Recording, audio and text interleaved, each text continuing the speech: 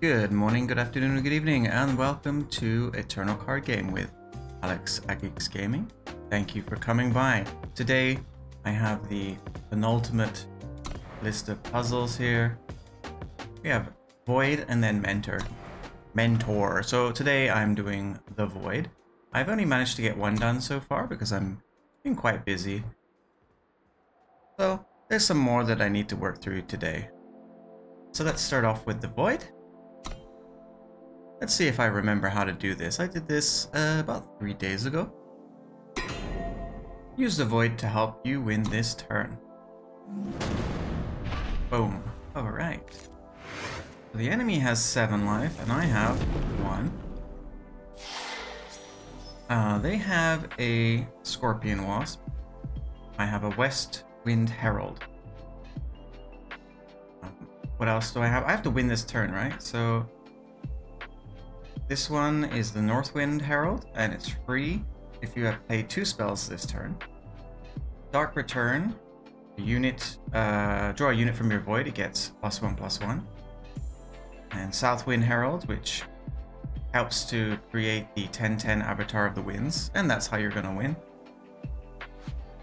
Then there's the Jotun Hurler and the East Wind Herald.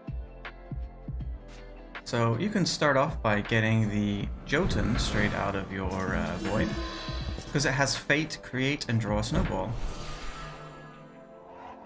And as easy as that, you can get rid of your blocker. And you can play this out if you like. The storm is upon you. And yep, then you can play this one out as well. The great avatar beckons. Because it's not a summon effect, it's at the end of your turn, right? Then you attack with this. Then you can draw out the Dark Return. And do the East Wind Herald. So it says here, at the end of your turn, if you have all 4 Wind Heralds, sacrifice them to play the 10/10 Avatar of the Wind. So you have the South, the North, the West, and the East. What is the Herald? It's a 10/10 flying in Aegis. So when you summon, deal 5 damage, right? There we go. To each enemy unit with flying and the enemy player.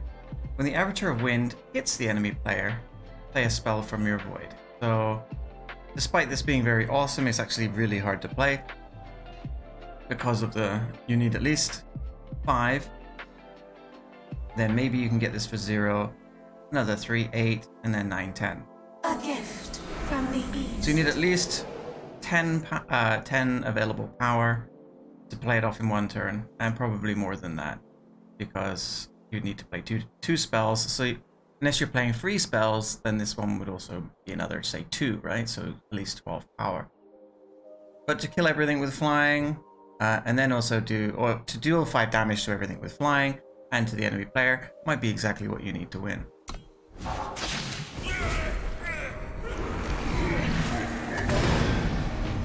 There we go. Congratulations, you have beat the Void in bronze. Okay, the Void Silver. I found this to be easier than bronze, but that's the ups and downs of your own personal knowledge and just depending on however they decided to arrange the puzzles. The enemy has 11 life, I have 7. And they're in the middle of an attack, right? So they have a Jawbone Hatchet, a 1/1. They have a Dune Phantom, which is a blocker, 4/3, and a 3/2, which has Summon, Exhaust an enemy unit. Okay, so you only have one thing to play here, and that's the Shadowlands Feaster. Now sometimes you might be inclined to just block the biggest unit, because then you'll only take 3 damage. However, I'd actually be able to make use of this Summon, Exhaust an enemy unit, because I have Sleeping Draft and Dark Return in my hand. Okay, so let's block this instead, and we'll still be within a safe distance of staying alive here. Okay, and this one says play a unit from your Void that dies this turn exhausted. Now this seems like a really useful card. However, I've tried playing it in my decks and it just doesn't seem to work out as well as I want. So that means you probably need to build a deck specific to this card with summon effects and things like that. Because if you play a regular unit back, it might not be that useful, but if you play this one back, you get the summon effect the second time. You can summon this blocker, which would be able to absorb all of this damage. Now, what they've hidden in the void, which is something you can check at the beginning of each puzzle, and you can always check the enemy's void as well. What's hidden in the void is a Ruin Crawler Yeti, and you can actually find this card to be very useful in the recent card sets, because when it comes into play, you can kill an enemy attachment. Now, not only that, you're getting kill an enemy attachment, you're getting a unit on the board which could be defensive, but it also has an attacking potential as well. So when Ruin Crawler hits the enemy player, it gets +1. So this can actually get to 5 attack power with only 3 hits. That's good in a red deck or a fire deck, because there are some cards, some units and so on that make things with 5 attack power to have extra effects. So you can actually make this work very well. And even if it means you're killing a Sling of the Chi or a Beacon of the Reach or a Grodov's Burden and those kind of deadly relics, Martyr's Chains, this is a good thing to have in your red deck.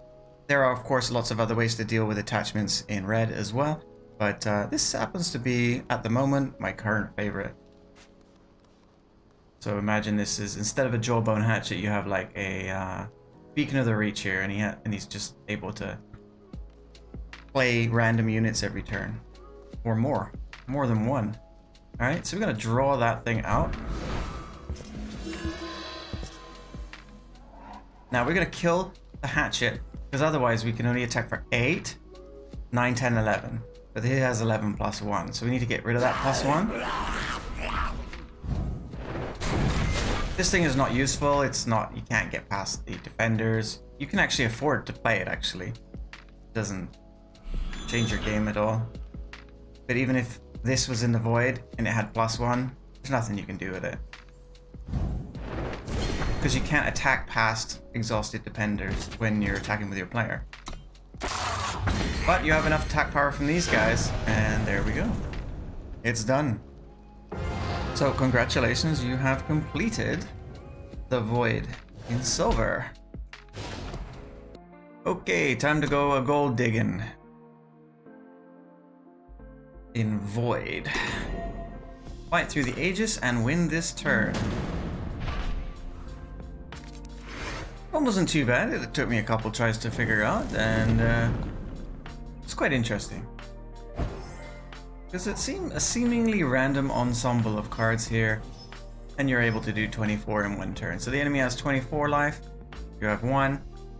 You have Fire Sigil or Forgotten Find, play 2 power cards from your Void Depleted, Sensari Brigand, Gilded Glaive with Empower, Stone Scar Excavator, Protect, give a unit for player Aegis, Vodakun Staff, so this one comes back to your hand if you have Empower, and you also have this in your Void.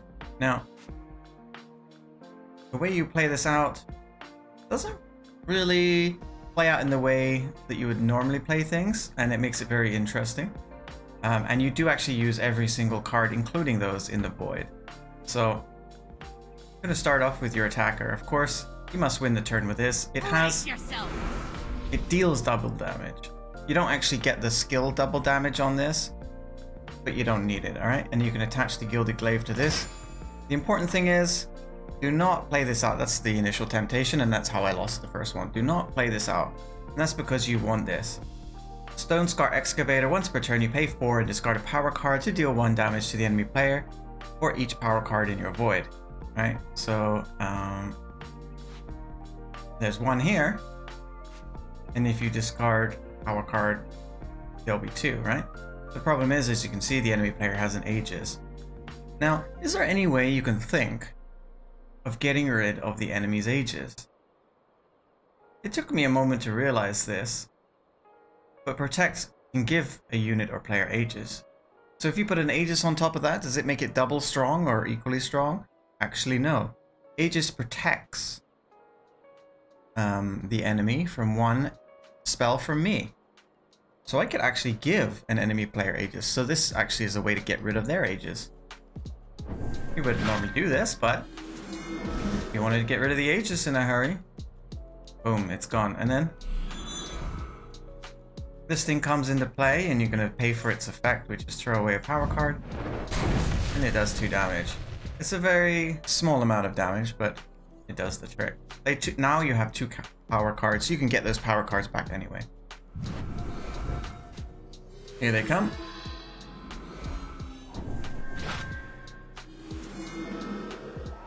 Now this pumps up to 8 because it's got the Empower.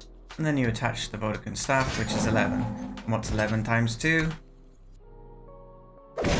It's lethal.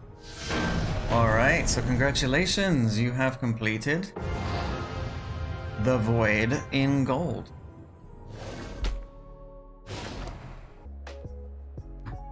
Okay, time for Diamond the Void, and in true Diamond fashion, for most puzzles, Diamond seems to be the most difficult, most challenging of the puzzles. It's not always the case, sometimes it's Masters, sometimes it's Silver. But in this case, so far, this is definitely the most difficult that I've done, because there are so many options. So let's get down to brass tacks. And the enemy has 25, you have 1 health, your health doesn't matter. You have 3 units on the board, including the Umbran Reaper. Entomb, deal 5 damage to the enemy player and you gain 5. So this is key to winning. In your Void you have Aria the Liberator, Shimmer Pack, Lava Blood Goliath, and the Slime Spitter Slug. This is the one from the Void that you need. These other ones are too expensive to get the effect that you need. You need this one. Summon each unit with flying gets -1, -1 for each of your units. And when an enemy unit dies, you gain 1 heart, and the Slime Spitter Slug gains +1/+1. So you need to get this out. So the first thing you need to do before anything else is to attack. Just attack, because later you're going to start killing your unit here. First thing you need to do is to take the Grasping at Shadows to get this out. You'll do. Other ways of using Grasping at Shadows are too expensive. So just like that, you give the enemy 5 damage. Now what's important is you've given a negative value to the Umbran Reaper. The other thing is, by using creature effects like the Slug here, or Vara the Fate Touched, by bringing units from the Void into play, what happens is you won't be able to select the Umbran Reaper. You get kind of ripped off. You can't throw the -3 into play. You can't force play it. I don't know why it's like that. Okay, so let me just give an example. So if I do Vara the Fate Touched, Now you'll see what I'm capable of. Umbran Reaper is in my Void, right? You can see it, it's right there. But it won't allow me to play it. And then in the same way, if you do Grasping at Shadows, you won't be able to select Umbran Reaper because it has a negative value. However, you can select a negative value creature or unit by using spells from your hand. I'm not sure it's why it's like that, but that's something that's critical, especially in this puzzle. But it might also be critical to you when you're on the battlefield, so to speak. Thought I'd better illustrate it rather than just tell you about it.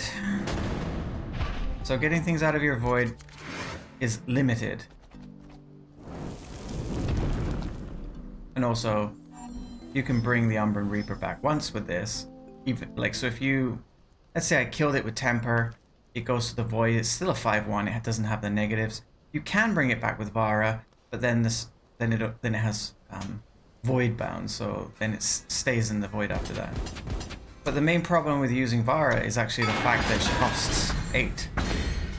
Yeah, so we're gonna go ahead and use the Slug You'll do. to kill the Umbran Reaper.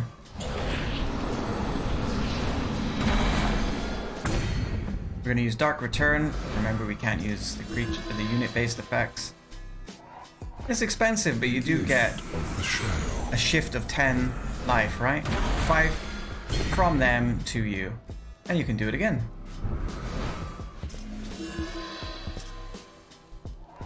He's still negative, so he won't stay on the board, which is exactly what you want. The shadow.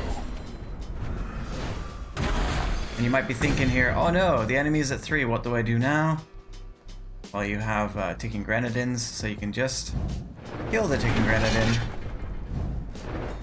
And then you bomb the enemy for 3. So there we go, you got it. Congratulations, you have you have completed Diamond in the Void. Okay, time for Master in the Void, and this one is significantly more difficult than Diamond. I'm actually happy to say that because they're in the right order, except for Bronze, which is harder than Silver.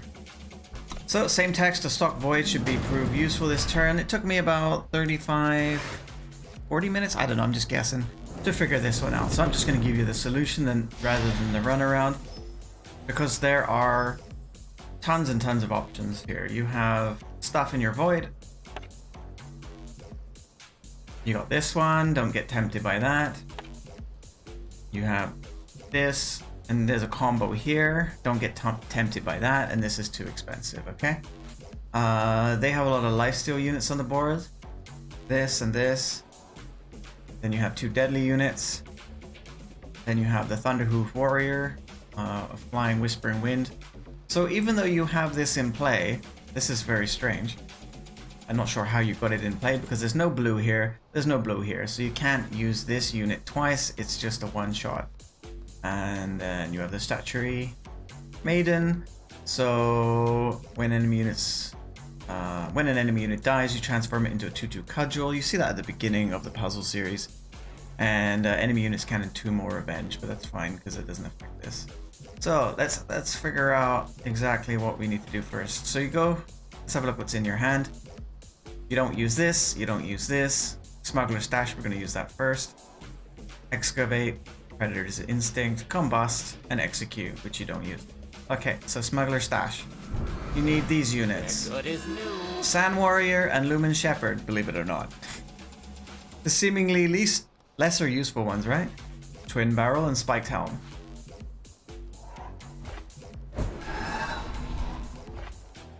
Hey.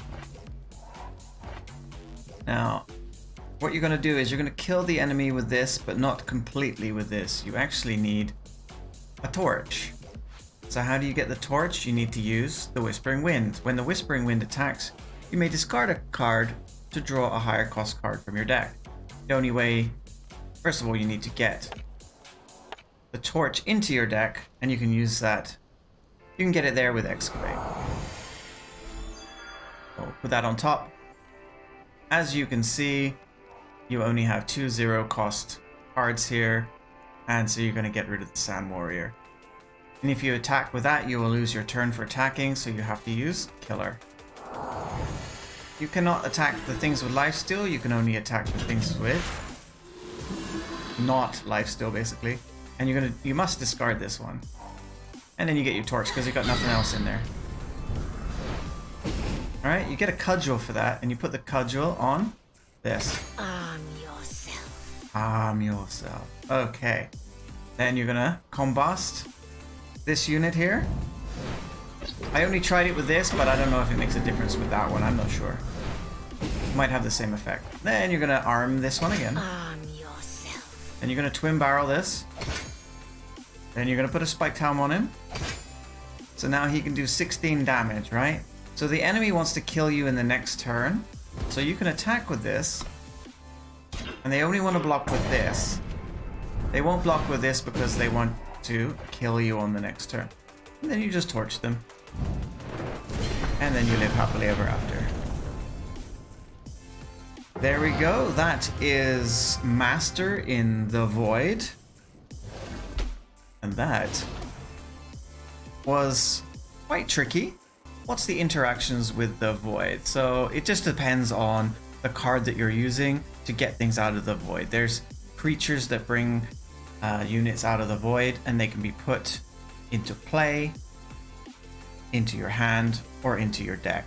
And the same goes for any cards, like Sleeping Draft, for example, brings the unit back into play, but it had to die that turn, and it has to be played at a fast speed. When I'm building decks, I happen to use Dark Return and Triumphant Return a lot, just because they're the cheapest.